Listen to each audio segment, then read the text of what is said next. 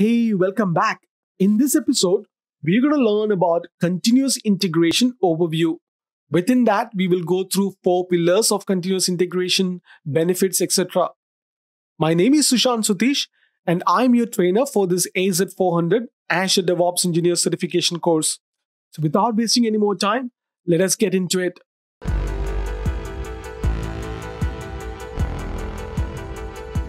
So what is continuous integration? Continuous integration, or CI, is the process of automating the build and testing of code every time a team member commits changes to version control. Continuous integration encourages developers to share their code and unit test by merging their changes into a shared version control repository after every small task completion. Committing code triggers an automated build system to grab the latest code from the shared repository and to build, test, and validate the full master branch, also known as the trunk or main. The idea is to minimize the cost of integration by making it an early consideration. And developers can discover conflicts of the boundaries between new and existing code early, while conflicts are still relatively easy to reconcile. Once the conflict is resolved, work can continue with confidence that the new code honors the requirement of the existing code base. The end goal of continuous integration is to make integration a simple, repeatable process that is part of everyday development workflow in order to reduce integration cost and respond to defects early. Working to make sure the system is robust, automated, and fast while cultivating a team culture that encourages frequent interaction and responsiveness to build issues is fundamental to the success of the strategy. Now let us look into the 4 pillars of continuous integration. This continuous integration relies on 4 key elements for successful implementation: a version control system, a package management system, a continuous integration system, and an automated build process. A version control system manages changes to your source control over time, which include Git, Apache Subversion, Team Foundation version control, etc. A package management system is used to install, uninstall, and manage software packages.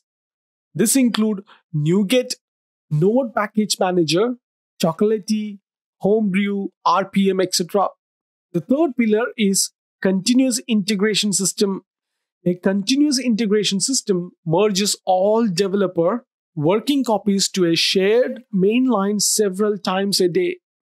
This includes Azure DevOps, TeamCity, and Jenkins. And the fourth pillar is automated build process. An automated build process creates a software build including compiling, packaging, and running automated tests. This includes Apache Ant, Enant, and Gradle.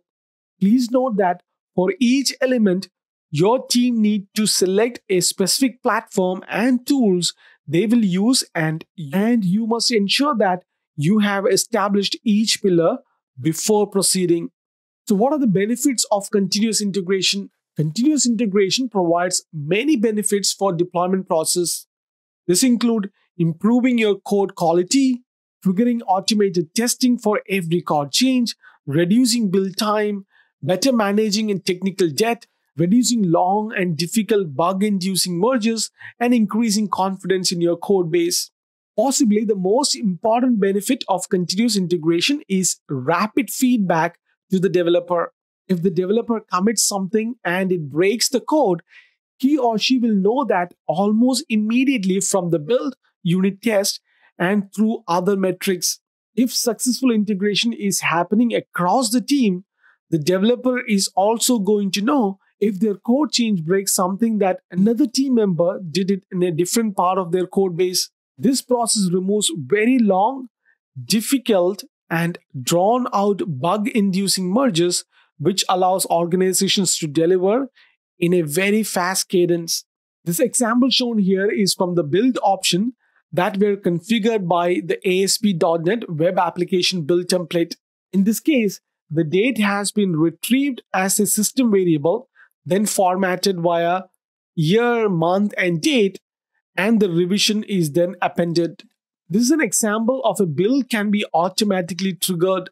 This is a key capability required for continuous integration. But there are times that you might not want the build to run even if it is triggered.